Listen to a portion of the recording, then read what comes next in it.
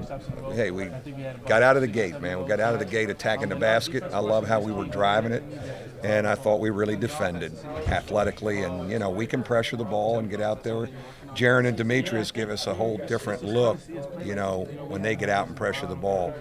Thought Zach was steady all night, just kept it simple and very fitting. Pat Connaughton just goes double-double and rock solid when he scores 1,000. So got a lot, we're trying to generate some momentum with these games at home before we head out of town. Different dimension with this team in the way you guys were able to bust this open early.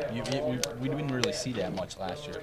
Well, the one thing, we were kind of we got away from them, and we weren't shooting it well from the three-point line or the foul line. But we were driving that thing and, getting stops and getting out in transition. It's a potent group because you have great spacing with 4-round-1, and we can really move.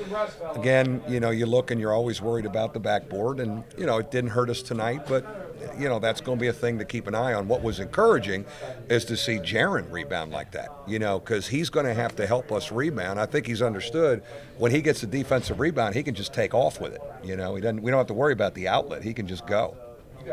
Seems like the two guys you challenged preseason, Jackson and August, had big nights tonight. Well, the key was starting in the summer and the foreign tour was to make them feel like main guys. We started them every game in Italy, and we haven't messed around with them much in a blue shirt. They need to learn, to just know how confident I am in them. And Jaron and Pat, and I think they continue to grow. They're playing at a nice pace, but man, they play with some really good players out there a lot of times, especially that starting group is 3 really steady guys to play off of. Defensively, you held them under 30%. Yeah. Was it a case of you guys dictating the action? Or yeah, one thing you could see we can do is we can pressure the ball and contest. Our defense, we're picking up a little further out, and it's not as much stay in front, and we're getting out on people, and what it's done is, and Demetrius Jackson's been the point man on this, it's made offenses start their offense further out. And then when Demetrius is pressuring the ball, that next wave of guys, Jaron, Pat, Steve, can contest a passing lane because he's got the ball in a point guard's back turn. So we're getting some deflections. The other thing we're doing is when we got broken down off the dribble, our rotation has been more unselfish.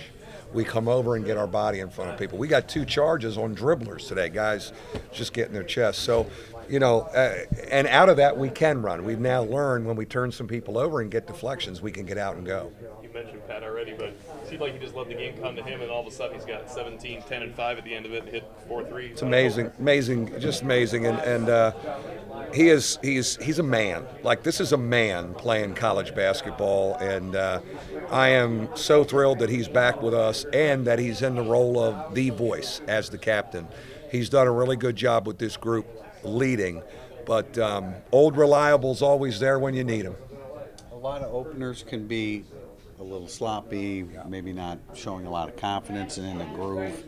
There didn't really seem to be much evidence. You kind of hit the ground. Or yeah, I think we were really excited to play. I tell you, we were excited because we had a good crowd in there tonight. We had good energy in the building tonight, and we had a pretty good student section, so I think that helped us.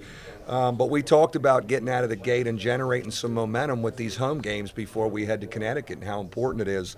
But this is a group that can pressure the ball and can move and is hard to guard. Like, we're hard to defend. You feel like a more, you're mentioning all these things. You feel like you're a more multifaceted team this year. Yeah. We again, when you can spread it out in more of a 4-round-1, and our best years have been when we've been able to spread that floor in 4-round-1 and have some drivers and one guy in the post. And right now, Zach has done a great job when to kick it out, when to score. And Martin Gebbin comes in and gives us another body in there that can do that. So,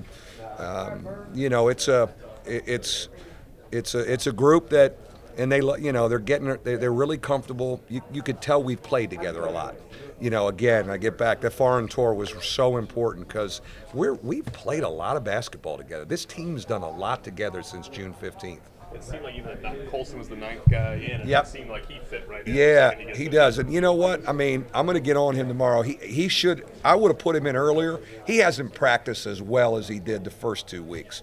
So we need to challenge him because we need him. You see the instincts he has. He does some things that nobody else on our team can do. Deflections, around the bucket, making plays.